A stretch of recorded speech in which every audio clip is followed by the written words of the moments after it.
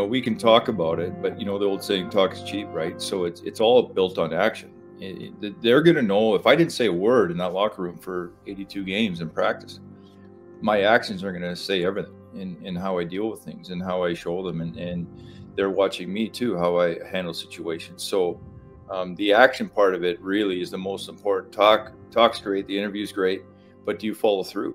Do you do what you say you're going to do? Or, care is real easy when it's going well. But when there's heat and it's not going well, are you still caring? Are you loving about them? Are you still interested in what their family's going on? And that was Brad Larsen, head coach of the NHL's Columbus Blue Jackets, and you're listening to the Up My Hockey Podcast with Jason Podolin.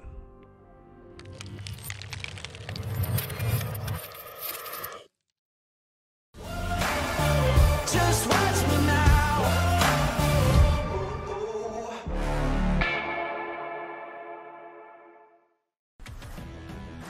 Welcome to Up My Hockey with Jason Podolin, where we deconstruct the NHL journey, discuss what it takes to make it, and have a few laughs along the way. I'm your host, Jason Podolin, a 31st overall draft pick who played 41 NHL games, but thought he was destined for 1,000. Learn from my story and those of my guests. This is a hockey podcast about reaching your potential. Hello there, Jason Podolin here with Up My Hockey. Welcome back to the Up My Hockey Podcast for episode 84. Today we have on another head coach of the NHL, and that's Brad Larsen. Brad Larsen is a previous guest of the show a couple years ago, back when he was an assistant coach for the Columbus Blue Jackets. Brad served 7 seasons as an assistant coach there. John Tortorella's contract has expired at the end of last season, and Columbus went searching for a new candidate, and they found the best option available from within. Exhaustive interview process that Brad talks about here in the interview, and they named Brad the head coach of the Columbus Blue Jackets. And this just completed his inaugural season as the team's bench boss, and we get into everything. About his first year, about how he went through the interview process, about his team and the growth with his team and expectations and managing those expectations and helping people get through the adversity and the hard times, what his foundation is as a coach, what he believes to be the way to get the most out of their players. Brad's an awesome dude. He's a real good human. He was somebody that I had the pleasure of knowing even back in the day. We played on the same Pee Wee team together in Vernon, where we won a provincial championship. We also played together for the World Junior team, won a gold medal together. Brad played twice for the World Junior team. The second time through, when I wasn't there, he was the captain of the World Junior team, won gold twice. So Brad and I go back a ways. It's awesome to follow his career arc, what he's doing, even his growth, not only as a coach and his growth as a player, but also just his growth as a human. He's always expanding, always trying to improve, and you'll hear his authenticity. You'll hear his transparency and his honestness throughout the entire interview. He puts people first. He has no problem sharing his opinion. He's very open to hearing others. He enjoys a good conversation, and he cares about the people around him. And he uses the words love, care, trust throughout. That was one of the things he said he used in his interview process. And when you put that at the forefront of your philosophy and your approach to handling elite, world-class athletes, with that hard edge to him, like there's nothing soft and cuddly about Brad. Brad's very, he's very straight. He commands a presence. That there's a way that he speaks, and there's a tone to his voice that this man is not a pushover, never has been, never will be, but he cares. He cares, and there's an honesty to that care, and I believe that mix that he has, his internal mix, is something that not everybody does have, and it takes a certain person to be able to lead an NHL team, and I believe the Columbus Blue Jackets picked a great person to do that. And you're going to get a gift of a conversation here, an hour and 50 minutes, I believe Brad took from his day and time away from his family, and I thank him for that. I know at this time of the year he treasures drastically, his wife and his kids, who he doesn't get to see as much of during the year, and for him to spend an hour and 50 minutes downloading a season for you, my listeners, and my platform, I'm super grateful, and I hope you are too, because we get a little look inside, what it takes to do what he does. And for all of us here listening who, either players who want to be better, maybe coaches who want to be better, parents who want to do a better job, like a lot of the tenets here that we're speaking about, the intangibles, the character, those words, love, care, trust, like you can use these not only in any avenue, right? In sports, in your relationships, in your life, in your business. When there is a level, a human level of caring, of support, of wanting the best for that person with no other motivation, that goes a long way. So love what you have coming here. Enjoy the hour and 50 minutes with Brad. I know I sure did. And yeah, let's get to the conversation with the head coach of the Columbus Blue Jackets, Mr. Brad Larsen.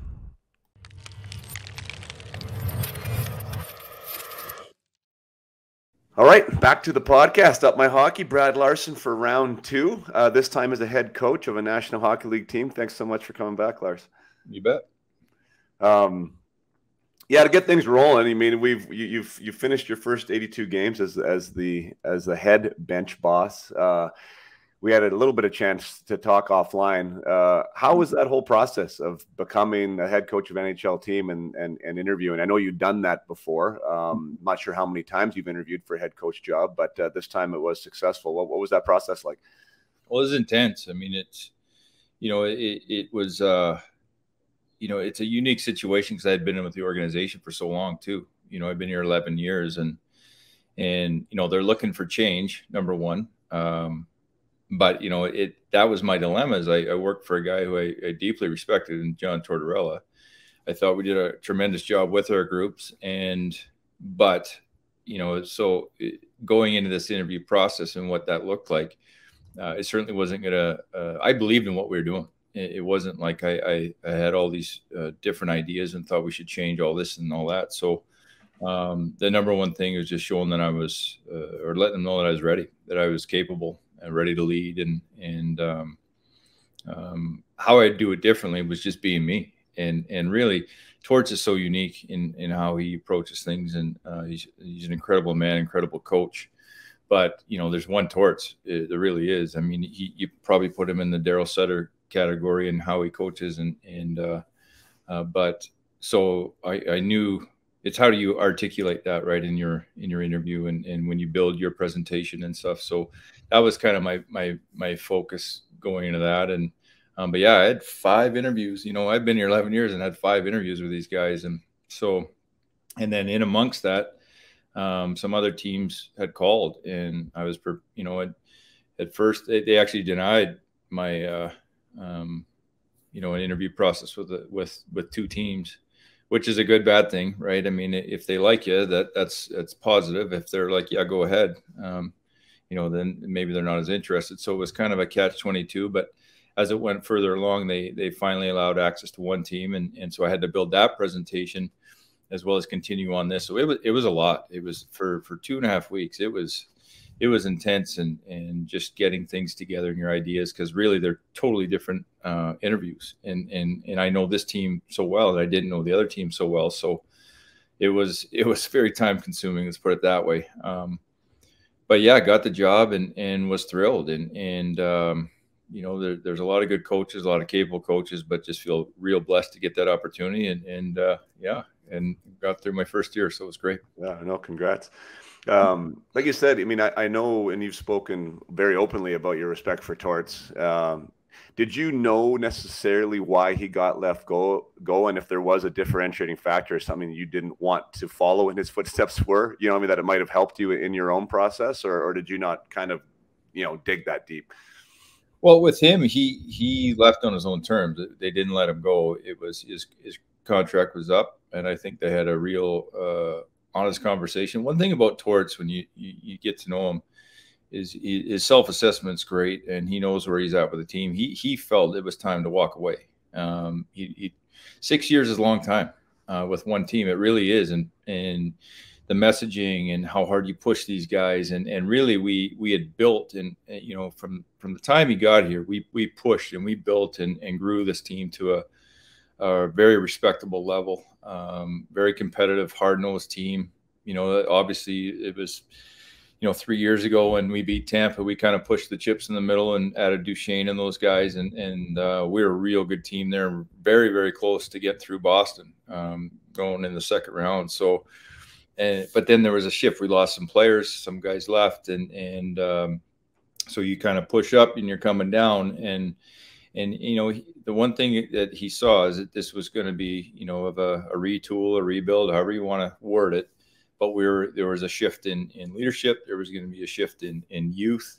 And was he ready to go through all that again with this group? And a lot of same guys. So it gets tricky for a head coach. Could he do it? Absolutely, he could do it. But will the message go stale? Or are they able to go through it again? The guys that have been here, and he was.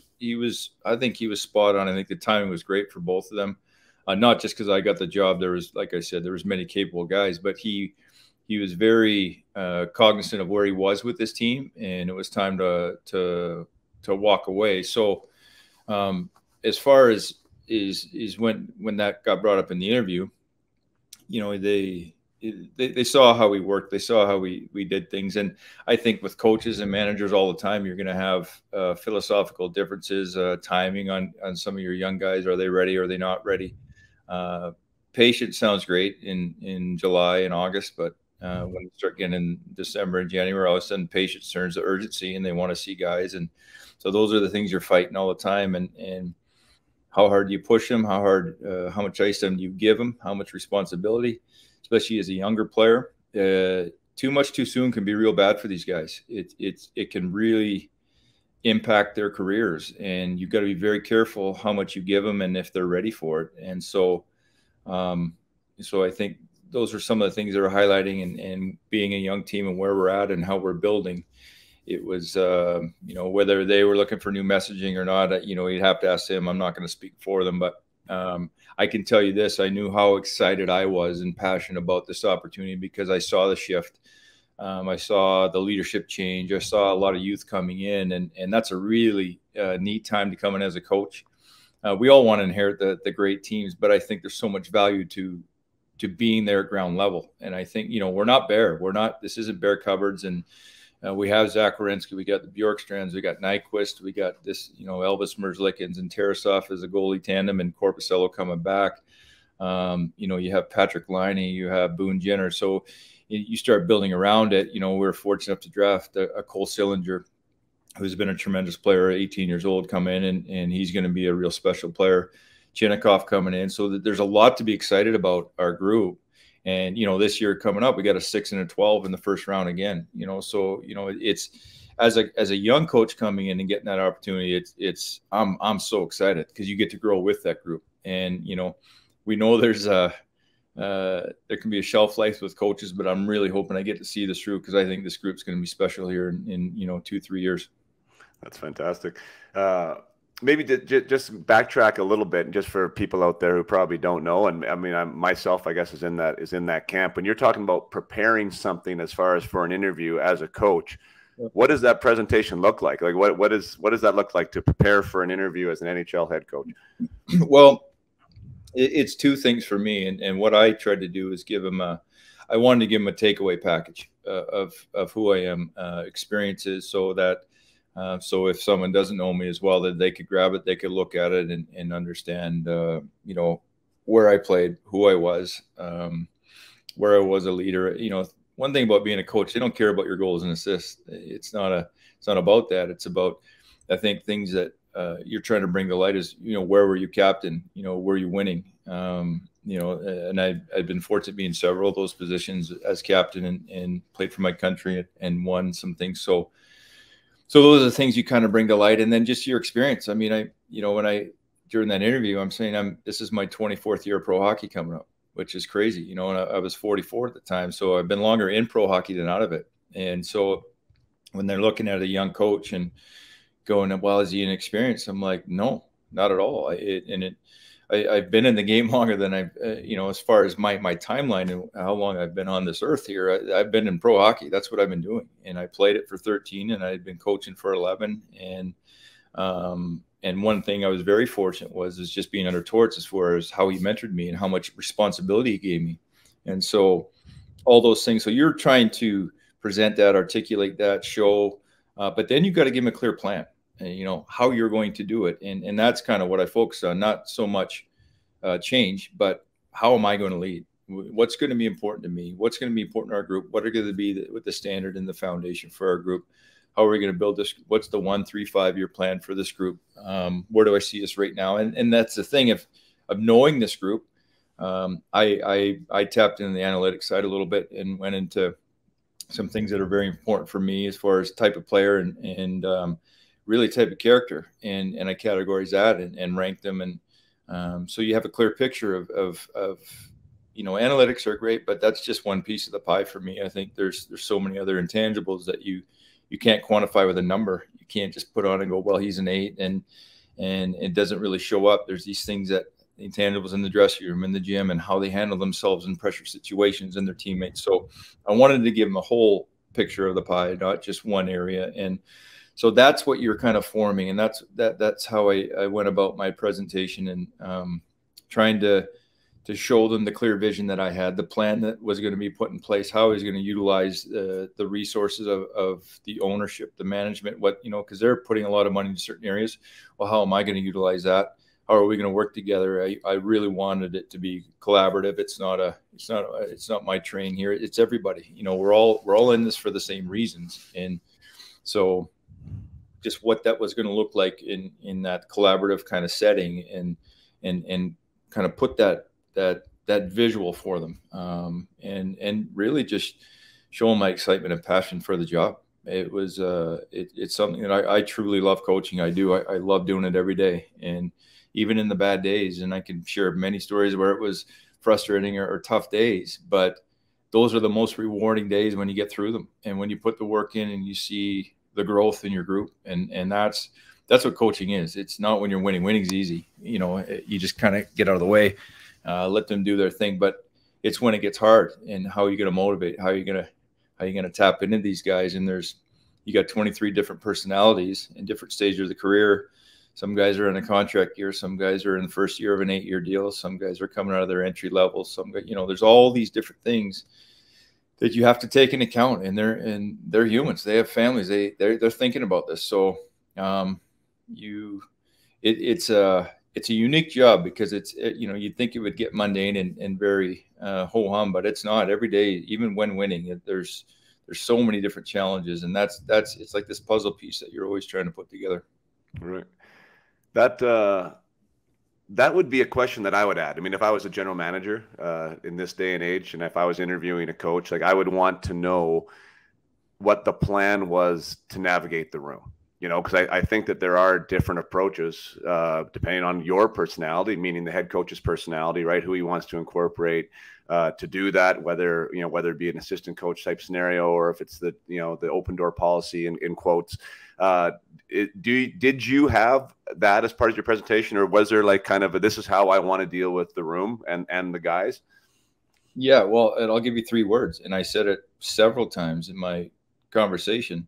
My presentation with them, and it was love, care, and trust. And you know, you got to love on these guys, and you know, and when you were talking about hockey, that usually seems counterproductive, or it doesn't really fit in. But to love on these guys is to respect them and understand they're humans first, and how you're going to it's a relational thing, right? And how you're going to relate to them, because everybody's very different. They're in different stages of their life.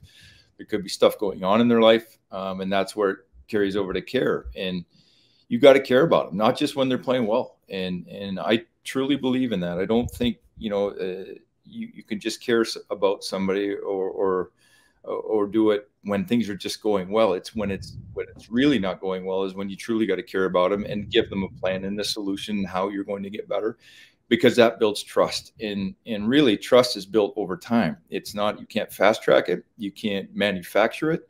You're going to go through things. So the more opportunities I could show love on these guys, care about them, and build trust, I think that is really the building blocks and the foundation of where we want to be. And that's different than the standard and how hard we're going to work. And that's the hockey side of it. I think the human element gets lost in this at times. And I'm not in it to just win the race and try and get the Stanley Cup and be successful. I don't think you can fast track that. I think, especially the stage where we're at with our team, I truly believe that, to push these guys to a level where I think we need to push them, they got to trust me. And I'm a first-time head coach. They don't know me. They shouldn't trust me. And how do you build trust? Well, it's over time and going through things together. You talk about relationships, whether you've been married or long-term girlfriend, it takes time. Love is built over a long, long time. You don't fall in love in 2 days. That's lust. It's totally different. And to just show care about somebody, you have to go through situations. And 3 weeks into my job, we lost a goalie. A goalie died. I got a call at July 4th at 11:30 at night saying one of my goalies just died from a firework accident.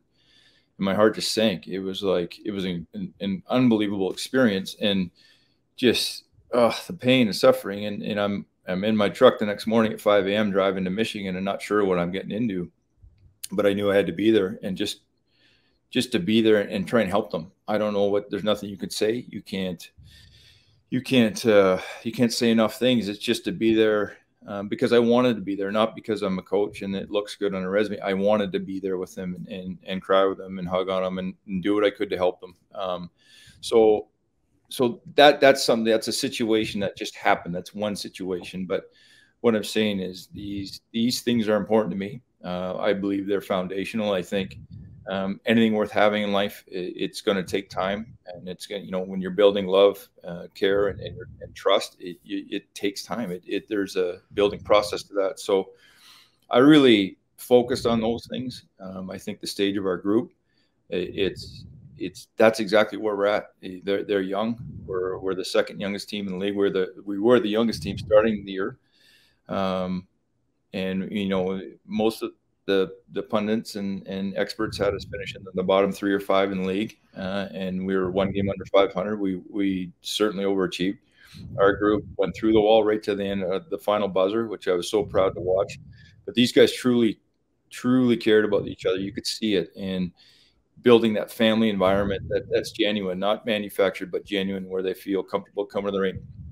But that's when I truly believe you can push, because they know that your heart's in the right place. It's not about me. It's not about, I'm not trying to build a resume. What I'm trying to do is get the most out of them and make sure that, they all say they want to win, but winning, there's a sacrifice to winning.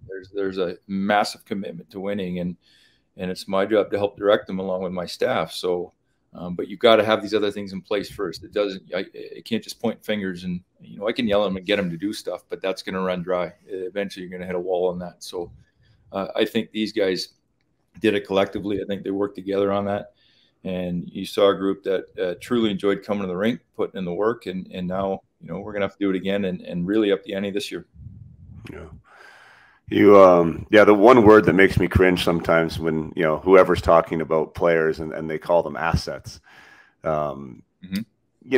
And it is, the business side of it, they are, and their resources and these other things. But that's where I think that disconnect comes, as you're saying, like that they're humans, because some kid who was drafted in the first round, 18th overall, doesn't quite get it done in the first season and a half. He wants to get it done. He'd like to get it done. He's not a wasted asset or a wasted resource. And I think what you're talking about there, if that message is coming from the head coach that you do care, you want the best for him, which makes it be best for the team.